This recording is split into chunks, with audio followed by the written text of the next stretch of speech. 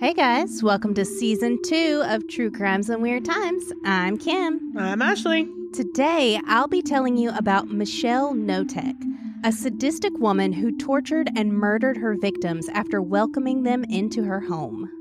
And I'm going to tell you about a man named Granger Taylor. He told friends and family that he was receiving communications with aliens and that he'd be traveling through space on an alien spaceship. Then one day, he just disappeared.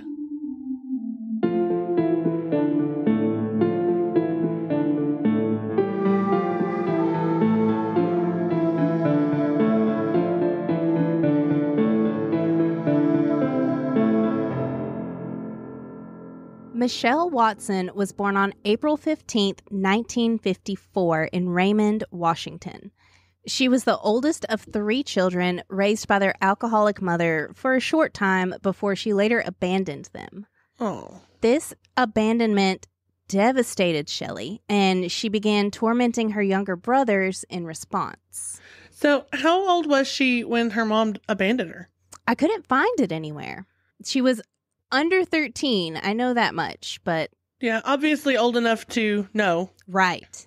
Yeah. Yes. So when she was 13, her behavior started to escalate because she learned that her mother hadn't abandoned them after all, and that she was actually beaten to death. Oh my God. And after learning about this, Shelley began stealing, setting things on fire, and apparently even filling her own shoes with glass. Oh. So, like, is this her trying to cope? Is this coping mechanism? I guess so. Most signs of Shelley Knotek to me point towards her being a psychopath. Okay. And that just didn't help, so. Yeah. Later, when she was 15 years old, Shelley was sent to live with her grandmother after falsely accusing her father of rape. Oh. She didn't live there very long, though, because she eloped with her first husband at 17 years old. Ah, jeez. Yeah. Wow. However, Shelley's sadistic ways were eventually revealed, and by 1987, she was a twice-divorced mother to her 2 daughters, 12-year-old Nikki and 9-year-old Sammy. Cool. And that was the year that Shelley married David Knotek. He was a Navy veteran, a construction worker, and just kind of a good guy all around. Okay. By 1989, the couple had their own child together, who they named Tori. Now, Shelley would routinely emotionally and physically abuse her daughters. Oh. One of her favorite methods was something that she called wallowing. She would take them outside in the middle of the night and force them to undress, roll in the mud, and Shelley would spray them with cold water from the hose. Oh my God, who does that? Well, Shelley does that, but... And that's just the beginning. Jeez. She would use that as punishment for things as small as just using the bathroom without permission. Oh my And God. she would do things to humiliate them, like order them to bring her a fistful of their pubic hair. What? She would make them sleep outside. She regularly beat them. She would lock them in dog crates. And she even shoved Nikki headfirst through a glass door once, telling her, "Look what you made me do." God. She would then go through spells of love bombing the girls, which is a very common manipulation tactic of abusers. Right. And she would just shower them with, praise and love. And she always made sure her kids had all the nicest clothes and possessions. And the girls would always hide their bruises when they went to school and were always very popular with the other kids. Like, from the outside, they seemed like the perfect family. Right. God, that's awful. Now, the year before Shelley had her daughter Tori in 1988, Shelley's 13-year-old nephew named Shane Watson came to live with her and David. Shane's father was in and out of jail, and his mother couldn't afford to raise him because she also had her own drug addiction problems. Mm-hmm. So the Knoteks agreed to take him in and raise him. However, Shelley immediately began abusing Shane as well. Shocker. He was also subjected to the wallowing and the beatings. She would sometimes bind his hands and feet and apply icy hot to his genitals. Oh, my God. And in one instance, Shelley forced him and her daughter Nikki to dance naked while she laughed at them. Okay, well, great. That same year, just a few months after Shane moved in, Shelley's friend Kathy Loreno also moved in with the family. Now, Kathy was a 30-year-old hairdresser who had recently had a falling out with her family and had agreed to babysit for the Knoteks in exchange for staying with them. Now, Kathy had been friends with Shelley for a long time, and she had no idea of the cruelty that Shelley was capable of. She was even a witness in their wedding. I mean, they were pretty close friends. Shelley was very good at hiding. I was going to say a lot of people are, yeah. It wasn't long before Shelley began abusing Kathy. Wow. So she would force Kathy to work around the house in the nude. What? She would make her sleep in the basement next to the boiler. Shelley claimed this was because Kathy was binge eating at night while she was sleepwalking. Okay. But then they would also just make her take a bunch of sedatives before she would go to bed, which you think would negate the sleepwalking and the basement would be unnecessary. But well, yeah, you'd think. That was just an excuse. It was just about the torture. Yeah. She would also force Kathy to ride in the trunk of the car if they went anywhere. She would beat her. And she and David would torture Kathy with waterboarding. So David was in on it too? He apparently was in on this one. I couldn't find a whole lot of evidence that he participated in a lot of the torture and abuse, but I did find a couple of sources that said he did help with the waterboarding. God. And they would sometimes duct tape her arms and legs together while they poured bleach into her open wounds. Oh my God. Now, the 3 older children in the house were aware of what was happening to Kathy. Right. But being kids, one, there's not a whole lot they could do. Right. And they've been brainwashed at that point, right? Like, oh, absolutely. This is how we live. Mm-hmm. And also, while Shelley was focused on punishing Kathy, she would mostly leave the children alone. Oh, okay. Well, yeah. Mm-hmm. That makes sense. Again, even if they kind of wanted to tell someone, they would have been so afraid of their mother. Yeah. And so relieved that it wasn't them anymore. Like, you can't blame them. Exactly. Now, Kathy, believe it or not, lived with the Knoteks for 5 years. What? She was terrified of what Shelley would do to her if she attempted to escape. And several of my sources said that a couple of her victims did escape and ran away, but Shelley hunted them down and manipulated them into coming back. What? Dude, what a charmer, I guess. Right? God. Then in July of 1994, Kathy Loreno died while locked in the laundry room after a severe beating. Oh, God. She had lost over 100 pounds and most of her teeth during the time she spent with the Knoteks. Shelley had then convinced her husband and children that if anyone discovered what happened to Kathy, they would all go to jail. Well, yeah. So David took Kathy's body and he burned it. He then scattered the ashes in the ocean. They never, to this day, have found any remains of Kathy Loreno. Wow. Now, Kathy's family reported her missing. And the Knoteks actually told her family and the police that Kathy had just ran away with her boyfriend, some mystery guy named Rocky. And Shelley would even tell people that, you know, she was still in touch with Kathy and that she was super happy living away with her boyfriend. Now, Kathy's family actually hired a private investigator at one point to find her. Right. And he was never able to provide them with any proof or definitive answers, but he did tell the family that she most likely had been murdered in the Knotek home. Oh, wow. Well, I mean, it's awful suspicious that Kathy, if she's living this great life, hasn't contacted her family at all, but Shelley, for sure. Right. After Kathy's murder, Shane, the nephew who had come to live with them, he was 19 years old at that point. He showed Nikki, the oldest daughter, some photos he had taken of Kathy during her stay there. Oh, wow. Now, the Polaroids showed Kathy covered in bruises, like on the floor, being forced to crawl around. And Shane told Nikki that he was planning on taking these photos to the police. Oh, man, don't tell people.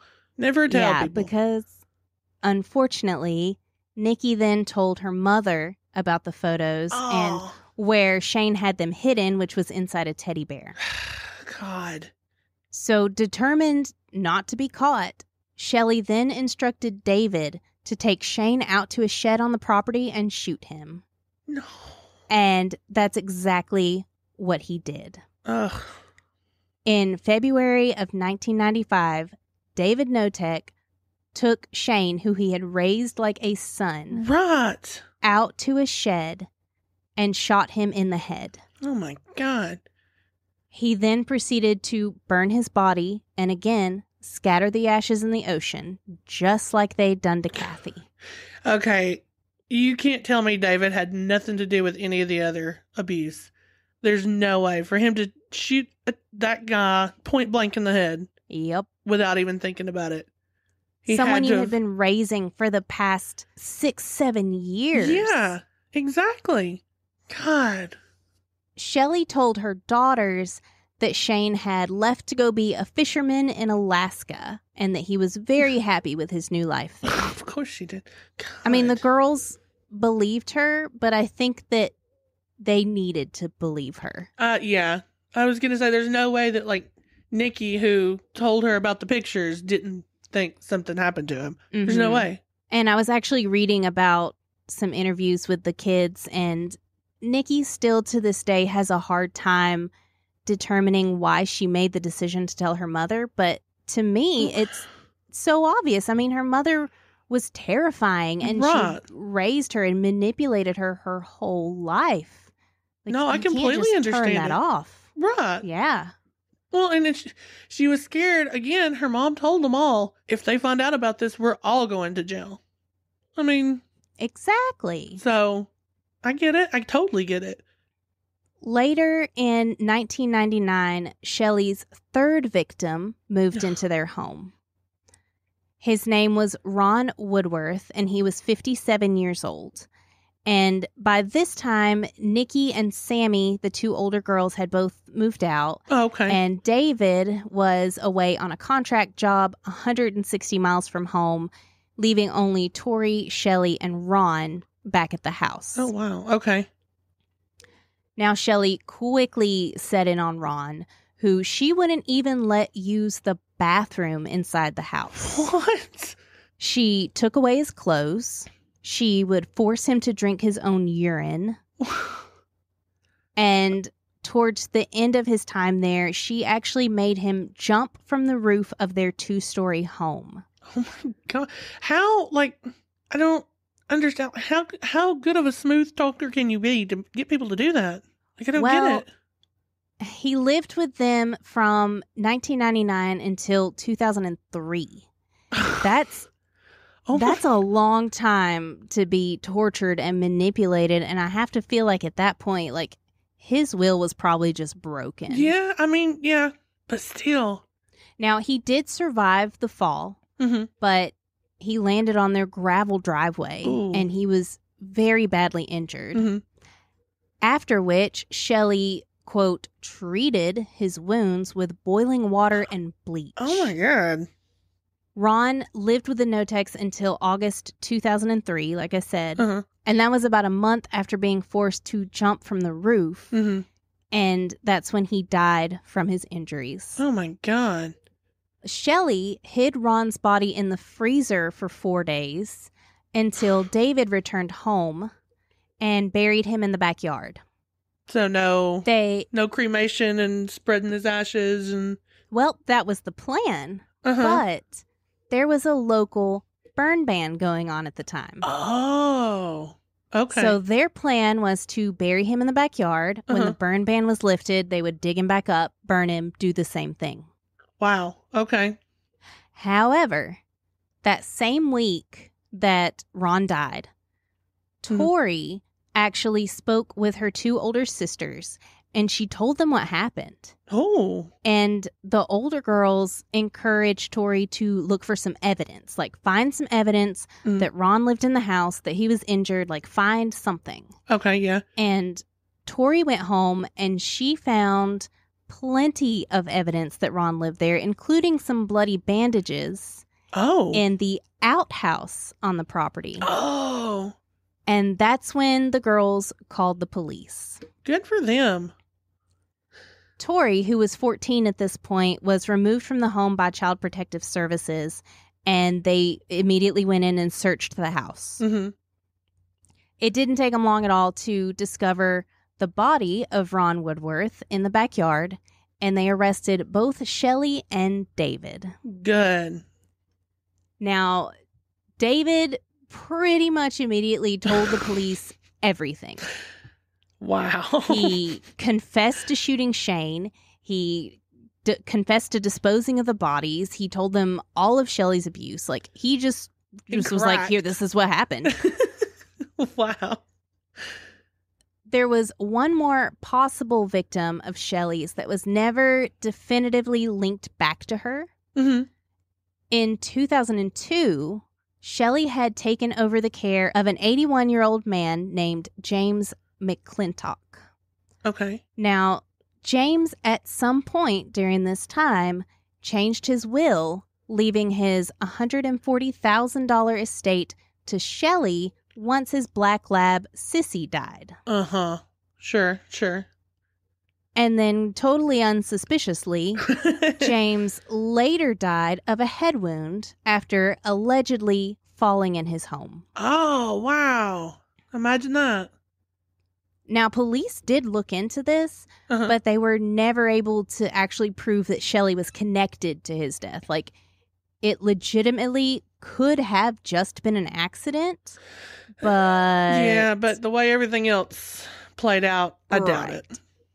And he just happened to change his will to leave her everything. Exactly. Now, David was charged with first-degree murder for killing Shane, and Shelley was charged with 2 counts of first-degree murder for killing both Kathy and Ron. Wow. But both of them accepted plea deals for lesser charges. Oh, boo. And Shelley actually got an Alford plea deal, which allowed her to plead guilty while also asserting her innocence. Uh-huh. And it prevented a trial that would reveal her crimes to the public. Gross. She, to this day, has not confessed and says she's innocent. Ugh, whatever.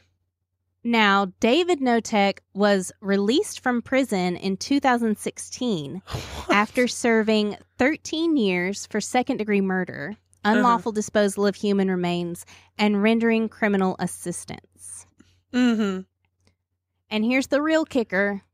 Oh, Shelley Knotek is scheduled for early release in 2022. Heck no. After serving 19 years for second-degree murder and manslaughter. That is some BS. No. All of that, and she's going to get out after just 19 years. That is disgusting. Now, Shelley's children do remain in touch with David. They've forgiven him, and they consider him to be more of a victim to Shelley, kind of like they were. Yeah. But they do not speak to their mother at all. That's probably a good move. All 3 girls are dreading their mother's release and have gone on record, like they're actively going to the press and saying, she is a terrible person, she should not be released, and she is very, very likely to kill again. Wow. Well, I mean, I would assume they would know the most. Jeez. Yup. Well, maybe they can go to court during her release and, I don't know, pull some strings. I mean, maybe, but... Yeah, I know. I mean, Shelley's gonna be about 67, 68 years old when she's released. Oh, wow. Which is older, but not too old Not to go kill some people. Right. Especially if she was capable of talking them into just doing these things. Yeah, exactly. Who says she can't do that again? Yep. Oh, and for her to only get second-degree murder and manslaughter, yeah, that's what I was getting ready to ask. Like, how? That's ridiculous. I don't know. I can only assume it's because they probably didn't have any real physical evidence. Well, yeah, you're right. That Kathy and Shane had even been killed there, besides, David confessing to it. Jeez. Well, thank you for that truly messed up story. You're very welcome.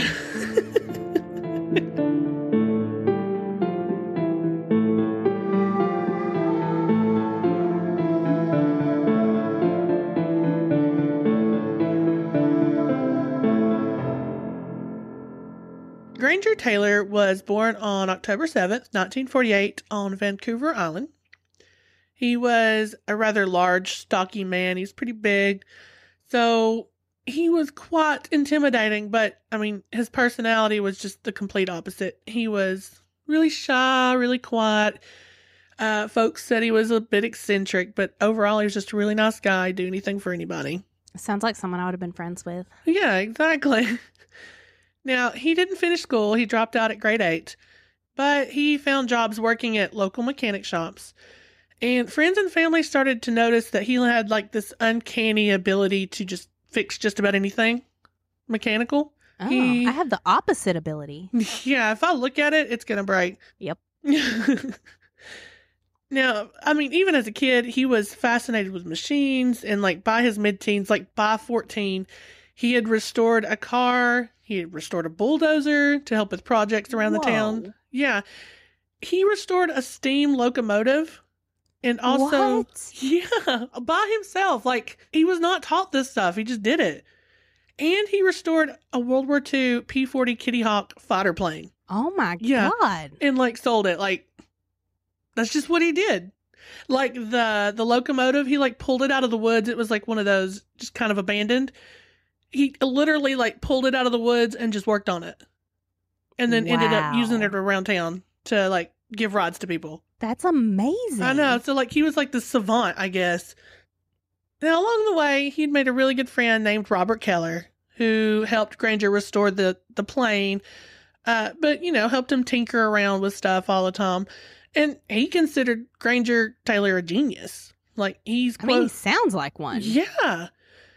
He's quoted as saying, "In my books, he was a genius. I think he was a genius bordering on insanity," which we'll see in a minute. Okay. But, Robert enjoyed spending time with him. He, like I said, he helped him restore machinery, and he just hung out with him, talked to him, whatever. But he said that Granger, took this work seriously. This is what he did. Right. Now, around this time, there was an influx of UFO sightings, abduction stories, think Area 51, Roswell, Betty and Barney Hill, The classics. The classics.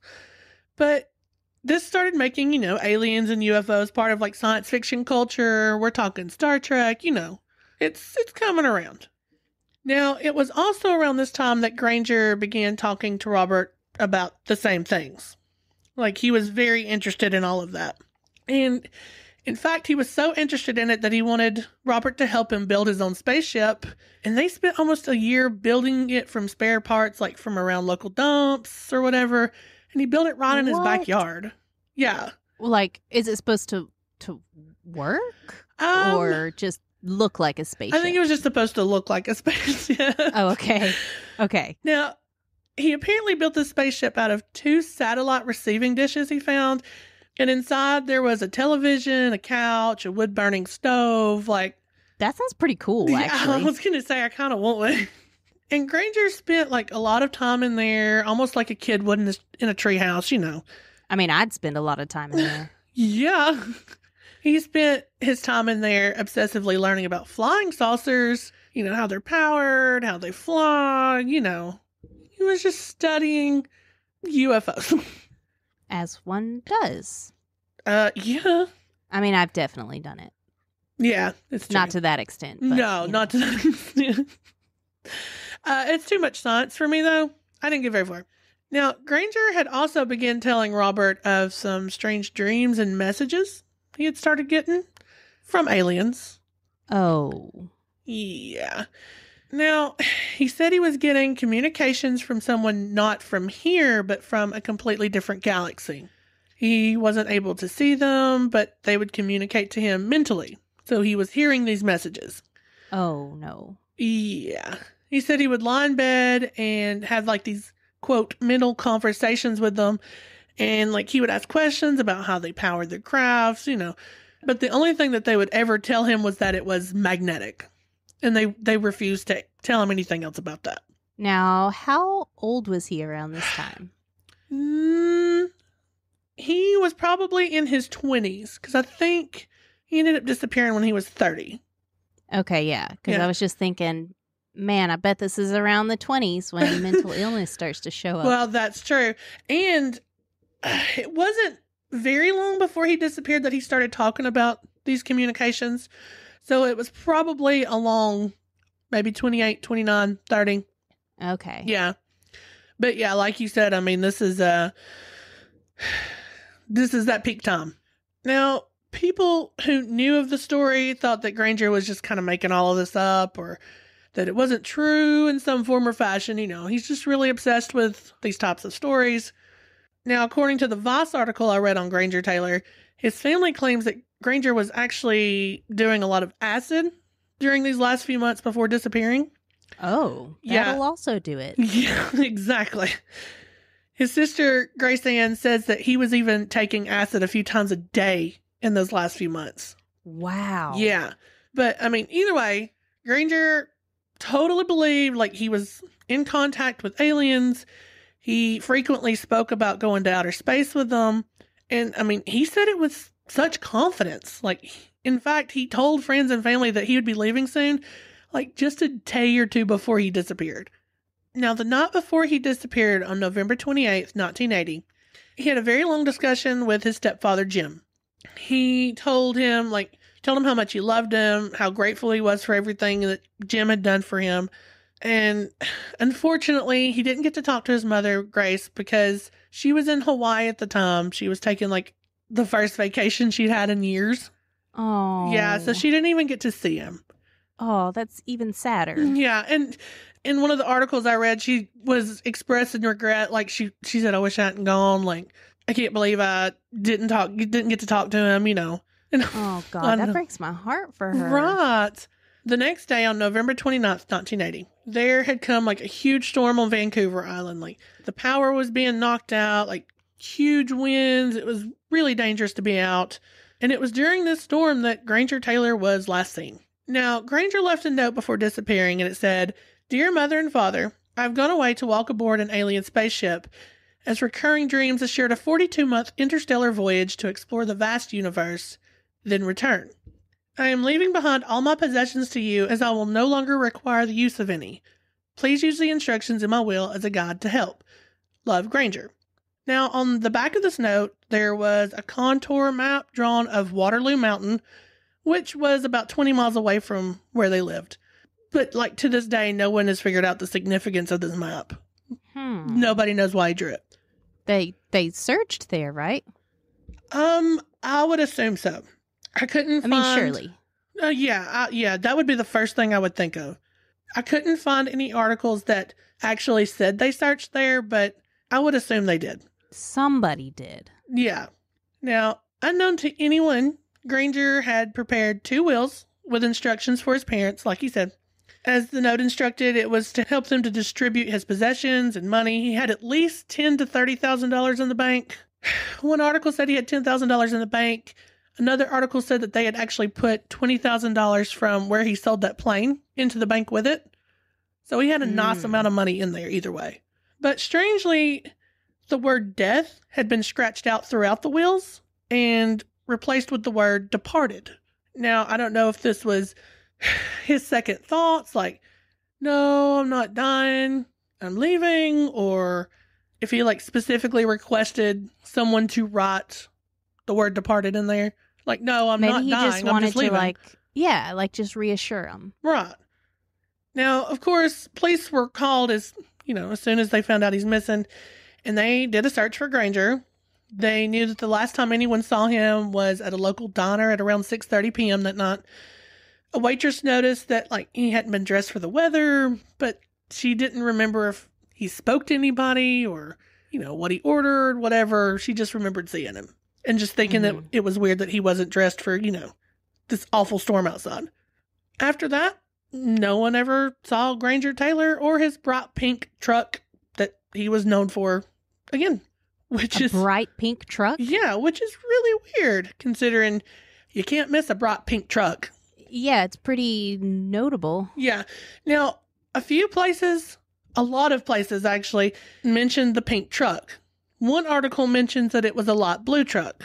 I actually listened to Unsolved Mysteries on this one too, and it mentions his bright pink truck. So I'm just going to stick with that. So here's the thing. Granger was considered an honest man. He never had a reason to lie to anybody. He was always, an upstanding guy. He always helped everybody in town. And he spoke so much about these aliens and his departure that when he disappeared and no one ever saw him again, townsfolk just assumed he had actually left to do what he said he was going to do. He got on a UFO and he left.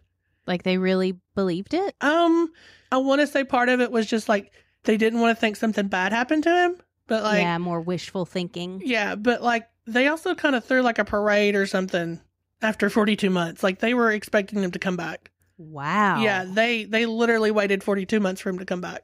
However, in a conversation Robert Keller had with Granger one day, Granger told him that travel in outer space is a lot different than travel here. What could just take 42 months aboard an alien ship could be years in our time. Robert said he felt as though Granger was actually sad about that idea, that he may never see any of his friends or family again, but he had to take this trip. And who could blame him? I mean... Yeah. I know. In 1986, which was 6 years after Granger's disappearance, local forest workers found what appeared to be a blast site near Mount Prevost, which wasn't, very far from Granger and his parents' home. They found human bone and truck fragments at the scene, and they were assumed to be Granger's. Oh. Yeah. Now, if I remember correctly, the bone fragments were actually too charred or maybe too small. They weren't able to be tested properly. Now, also, it's 1986 and they didn't have that kind of technology. Mm-hmm. But this was a true blast site. There was hardly anything left. Oh, wow. Yeah, so they couldn't actually test anything even if they wanted to. However, Granger was known to always carry around a stick of dynamite in his truck. Wait, what? I'm sorry. He always carried a stick of dynamite in his truck. And he used that to blast tree stumps when the need arose, I guess. Okay. So the official coroner's inquest said that due to circumstantial evidence found at the blast site, Granger Taylor had been killed by a dynamite blast. That's what it is. They assumed it's Granger. That's what happened. It makes sense. However, even though they found truck fragments like metal, they never found his pink truck that he drove. So how do they know it wasn't the pink truck? That's part of it. They don't know one way or the other. But the pink truck was never found. And Robert Keller insists that Granger had used dynamite numerous times and he knew how to handle explosives. But that doesn't mean accidents don't happen. Right? Just leave a stick of dynamite out in your hot truck all day and then bump it around as you're driving through the mountains. Kaboom! So, if that was actually Granger's bone fragments found at the blast site, then why did he even go out there? In the weather, why was he even there? Now, some people believe that maybe he was just lonely. A lot of family friends were I wish I'd have invited him to parties and stuff, so maybe he wasn't so lonely. But, his sister believes maybe it had to do with the acid he was taking. Maybe he was just on a bad trip. I'll second that. Yeah. Maybe he, just truly believed he was preparing himself for interstellar travel and he believed he had to shed his human form? I don't know. Which could also have been the acid. Yeah. Now, again, his friend Robert believes that Granger didn't kill himself. Granger told him before that if he wanted to disappear, all he had to do was grow a beard and move to another country and nobody would ever know. But he probably wasn't on acid when he said that. Probably not. But also, I mean, if he wanted to go to another country and disappear, why didn't he take his money? He had plenty of money to start over. But I mean, even though there's a formal, like, he died, no one really actually knows what happened to Granger Taylor. I mean, there were rumors that his body was found hanging in a tree near the blast site, but that defeats the whole purpose of not being able to test the bone fragments. Yeah, I feel like if they found the whole body, that wouldn't have been an issue. Right, case would have been closed. Others believe that maybe he, like I said, just disappeared to start a new life, but like, why didn't you take your money? Right. I mean, unless he didn't think you needed it. I don't know. Now, one of my other favorite podcasts, Mysterious Universe, has theories that range from aliens possibly blowing up his car so it looked like he killed himself, or maybe government agencies finding out about his genius, like being able to work on machines, and recruited him. Also, according to Mysterious Universe, the region that Granger was from had also seen its share of UFO activity. In 1969, just miles from the Taylor's home, 4 nurses at the Cowichan District Hospital saw a, quote, Saturn-shaped UFO with 2 humanoid occupants hovering inside the window. So, now hear me out, because I have to throw it in here. If we're on board with this alien UFO picking up Granger Taylor, what if they had been keeping an eye on Granger this whole time? Because remember, he was born in, what, 1954? Mm-hmm. What if they've just been keeping an eye on him this whole time, and they knew who he was going to grow up to be, and then they picked him up one day when he was ready? I mean, I'm just saying. It's just real odd that they were pretty close to his home. Yeah. I knew it. I knew I couldn't do it. I thought I had you. Nope, I've already determined what I feel happened. Yeah, I think a lot of people have. Yeah. But, yeah, that's the mysterious disappearance of Granger Taylor.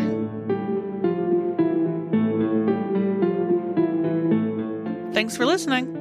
Like us on Facebook at True Crimes and Weird Times Podcast. Follow us on Instagram at True Crimes Weird Times. Email us your stories at truecrimesweirdtimes@gmail.com. Can't wait for the next episode?